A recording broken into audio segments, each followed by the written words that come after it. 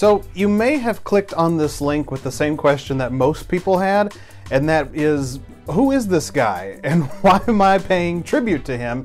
Because you probably don't know him. Well, he was a celebrity. He was a minor celebrity. He wasn't super huge, but he was somebody that I really respected and am going to miss since he passed away. But you could be asking the question, okay, so he's a celebrity that died. Well, Hot Toddy, how come you didn't pay tribute to Betty White or Bob Saget when they passed away? And it's simple, because you're asking that question. You know who Betty White is, you know who Bob Saget is, and they got thousands upon thousands of tributes from people all across the world. Leo Fong, the gentleman that this video is about, he's not going to get a ton of tributes from different people, but there's a handful of people, a group of a cult following that will pay tribute to him, and I'm one of those people. And I wanted to show my respects for this guy. You probably see the title of this video. It says R.I.P Low Blow. The reason why is because his most famous film that he was in was an action film called Low Blow. And we'll get more into that here in a little bit, but there's a reason why people refer to him by the name of that movie. But anyway, Leo Fong, in my opinion, is a legend. He's a martial arts legend. He was friends with Bruce Lee. He went up and down the circuit of martial arts. He was a big champion and all of that. The dude was relentless. I mean, he's one of those guys that would beat the crap out of you before you even knew what would happen. But much like Bruce Lee, the general public didn't really know who he was until he started making movies in the 70s and 80s. The big difference between Leo Fong and Bruce Lee is that Leo Fong's movies were nowhere near as popular as Bruce Lee's films. Bruce Lee was world renowned for the shows and movies that he was in. Leo Fong, not so much. He did much more B-movie quality, more low-budget films. And they were films that a lot of the time would just be forgotten after he put them out. But that was a different era. Fast forward to now, and people like me who are obsessed with B-movies not only know him but love him because of his quality of film.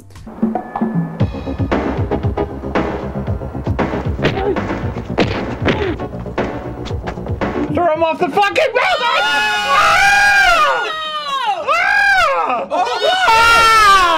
He shot his foot off! He shot his foot off! We just know how he operates, the things he does, and how he makes a film come alive with his special brand of martial arts. And it's funny because he didn't really start doing movies too much until he was a lot older, like in his late 50s, early 60s, and this was in the 80s. It's kind of what it felt like, an old man beating up young people. But you know what? For him, it worked. And so that's why he did the movies that he did. And I'm a huge fan of his films. As a matter of fact, I have 4 of his films right here.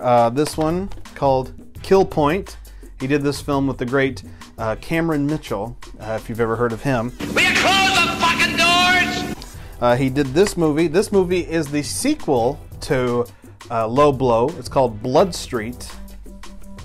And then, of course, Low Blow. I have Low Blow on DVD. The funny thing is that I have 4 movies from Leo Fong. 2 of them were not official releases. These were VHS transfers that somebody put onto a DVD and sold them on eBay. But hell, I got them. I didn't care. I wanted the damn things.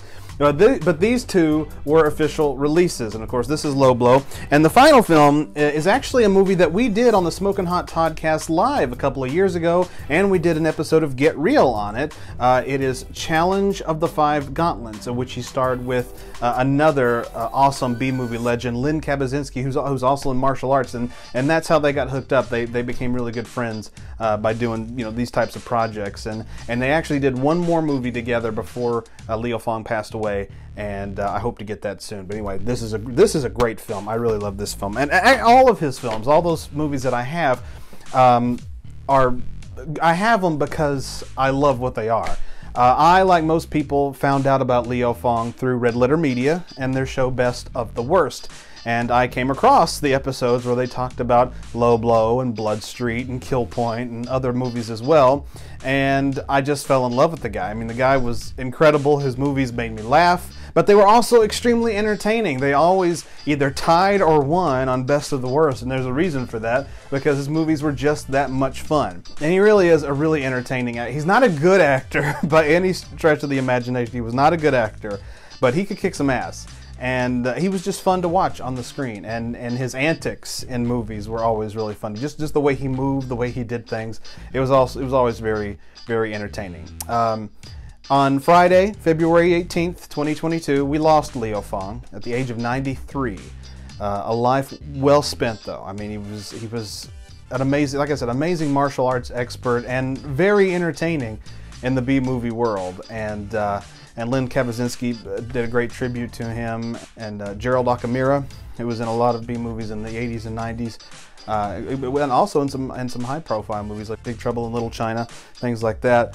He paid tribute to him as well, and so it's people like that are really going to remember and miss Leo Fong. And I like to think of myself as being a very microscopic, minuscule part of that world. But I do love B-movies, obviously, as if you've seen from past episodes of Get Real and the Smokin' Hot Toddcast Live, and I love Leo Fong, and I'm so sad that he passed away. I think he, like I said, he was a legend. You may still not know him, you may still not care, but I just wanted to say this, and I just wanted to get it out there, how much I loved Leo Fong, and I hope he's kicking ass in heaven. That's probably not a thing, since it's heaven, you know, there's a lot of nice people up there, but it's the best sentiment I can give Leo Fong.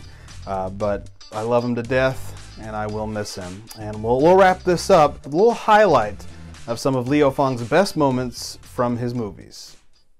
Here's your money.